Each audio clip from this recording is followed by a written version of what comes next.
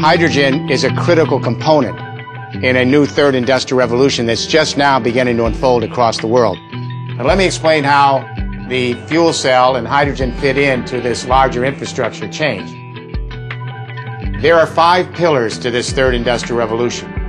Pillar 1 is a shift to renewable energies, distributed energies, the sun, the wind, geothermal heat under the ground, tidal waves, small hydro, agricultural and forestry waste. Pillar 2, how do we collect this energy?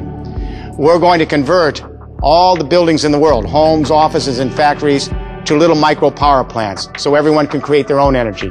Solar on the roof, wind up the vertical sidewalls, heat from the ground, etc. This will jumpstart construction and create an economic boom for 50 years. Pillar 3, how do we store these energies? Because you know the sun isn't always shining, and sometimes the wind isn't blowing when you need the electricity. They're intermittent energies. This is where hydrogen comes in for the first time. We use hydrogen as a storage technology to store these energies. Pillar 4 is where the communication energy revolutions converge to create a nervous system for this new transport. We use off-the-shelf internet technology.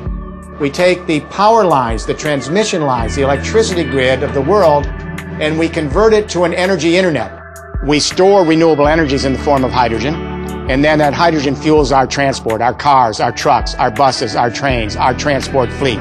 So we have a zero-emission fleet, no carbon emissions, and we can heal the planet, and we can reduce climate change. H2 mobility will create all sorts of new business arrangements, partnerships, alliances, and networks.